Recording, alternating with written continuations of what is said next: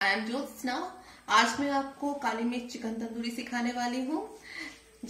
हमने चिकन तंदूरी करने के लिए हमने 1 केजी चिकन लिया हुआ है, जो 3 से 4 लोगों के लिए सफिशिएंट होता है।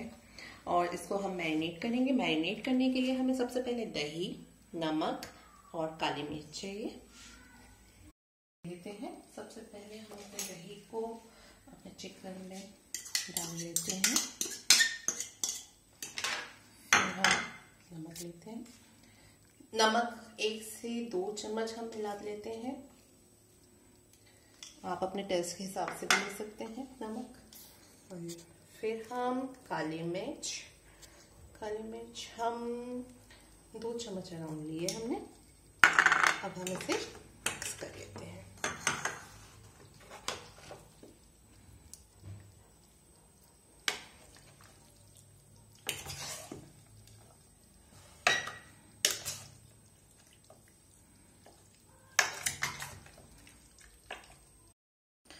हमने इसमें अब सब कुछ अपने इंग्रेडिएंट्स सब अच्छे से मिला लिए हैं।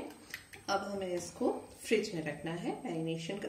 मैं इसको 6 आवर्स के लिए रखूंगी, जो अच्छा रहता है। अगर आप 6 घंटे के लिए रखेंगे तो ज़्यादा अच्छा टेस्ट देगा।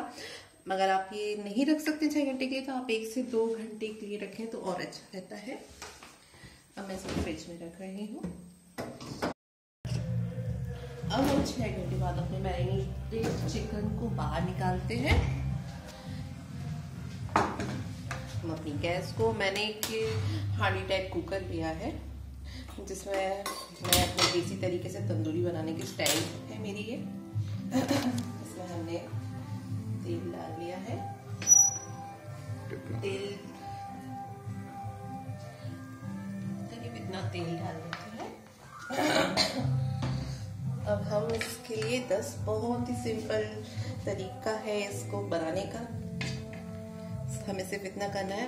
मैंने कुछ चिलीज ली है, 10-12 चिली।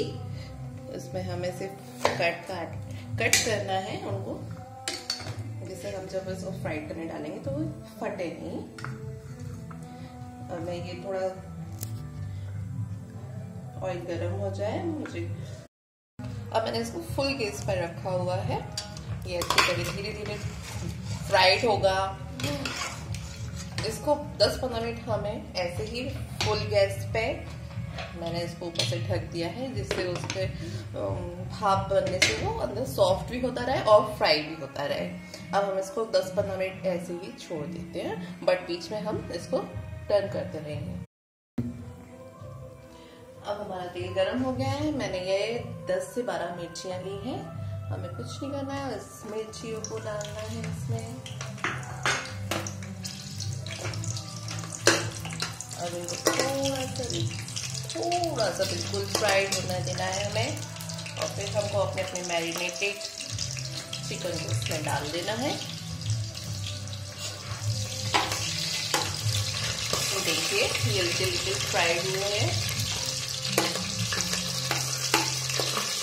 अब हम अपना चिकन डाल दिया हमने इसमें।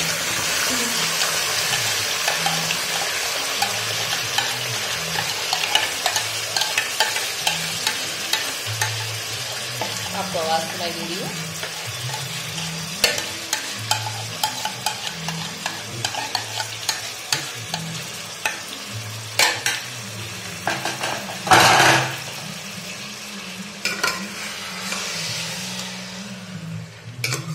अब हम इसको मिला दिया है हमने। अब ऑयल पूरे उसमें मिक्स हो गया है। अब हमको इसको थोड़ी देर फ्राई हो, अभी हम इसे फ्राइड 10 से 12 मिनट फ्राइड करेंगे। फिर हम देखेंगे कितना अच्छे से फ्राइड हो गया है। फिर मैं आपको बताती हूँ। अब मैंने इसको फुल गैस पर रखा हुआ है। ये अच्छी तरह धीरे धीरे फ्राइड होगा। इसको 10-15 मिनट हमें ऐसे ही फुल गैस पे मैंने इसको ऊपर से ढक दिया है जिससे उसके भाप बनने से वो अंदर सॉफ्ट भी होता रहे और फ्राई भी होता रहे। अब हम इसको 10-15 मिनट ऐसे ही छोड़ देते हैं, बट बीच में हम इसको टर्न करते रहेंगे। अब हम इसको 15 मिनट करीब हो चुके हैं।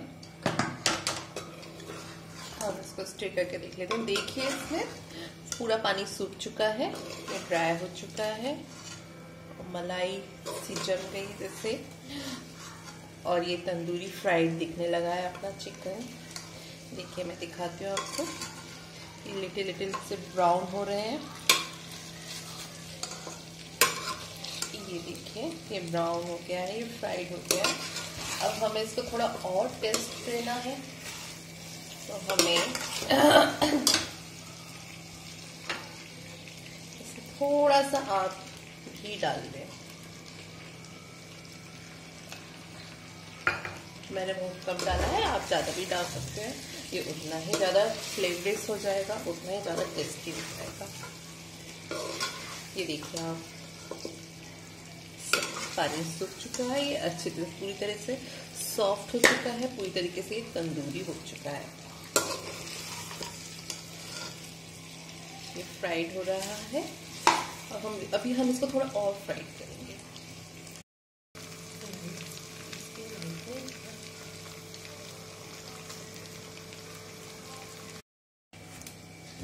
ये देखिए हमारा तंदूरी बन चुका है चिकन। अब मैं गैस बंद कर देती हूँ, अब इसको बाहर निकाल लेते हैं। Ready to serve.